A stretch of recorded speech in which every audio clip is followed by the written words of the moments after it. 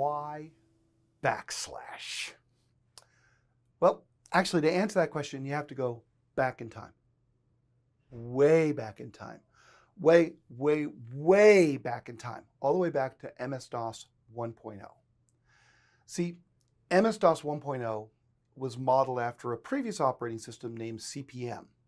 And it turns out many of the design concepts in CP/M actually come from an even earlier set of operating systems done by Digital Equipment Corporation. Digital Equipment Corporation used / as their command line switch character. And so that got carried forward into MS-DOS 1.0. They adopted the / character as the command line switch character. And that worked great until MS-DOS 2.0, when all of a sudden they added directories. Now, what do you do about directory separator characters?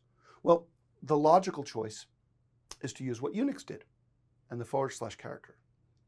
Except the / character, that was already used for switches. So what do? Backslash, because it's a slash, and backslash / yeah, it works great, right? So backslash became the directory separator character, / stayed the command line switch character, and everything was great. Except turns out there's a lot of developers who really, really wanted to use / as a directory separator.